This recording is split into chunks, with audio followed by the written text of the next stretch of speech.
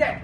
When we talk about the electric car, thereby we are supposed to provide the charging station after every few kilometers. Then again, it has got very less battery life. If we talk about the solar cars, there look at the power to weight ratio given by it. It's too less, and it requires an extensive charging time. And traveling with those large panels on the road, that's also something awkward, and that's not too practical. So what's the solution for it? So basically, our approach is to work on new technologies and innovations in current automobiles and to make the present cars eco-friendly instead of discussing our futuristic technology which can be possible in India in next 10 to 15 years.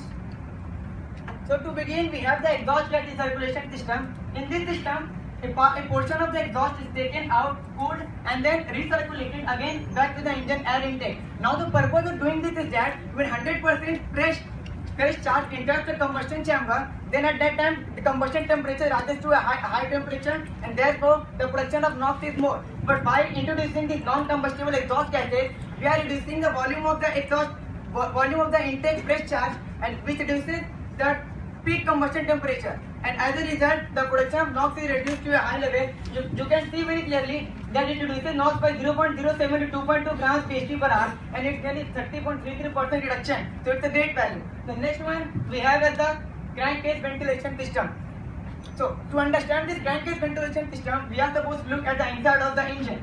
During the combustion process, leakage between the piston rings and the liners causes the combustion gases to enter the crankcase. These gases are called as blow-by gases, and they are not eco-friendly, and they have to be removed continuously from the crankcase to avoid inadmissible rise in the pressure.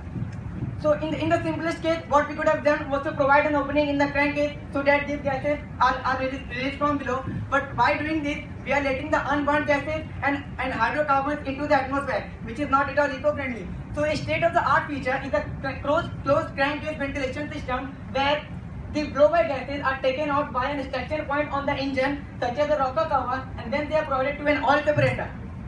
After the separation is done, the oil returns back to the oil sump, and the purified blow-by gases are then again recirculated to the engine air intake to return to the combustion process. And see, in this way we are reducing the hydrocarbon emissions into the atmosphere. You can see very clearly that the research carried by Dr. Lloyd claims that it reduces hydrocarbon emissions by 34.53%, and it's really a good value.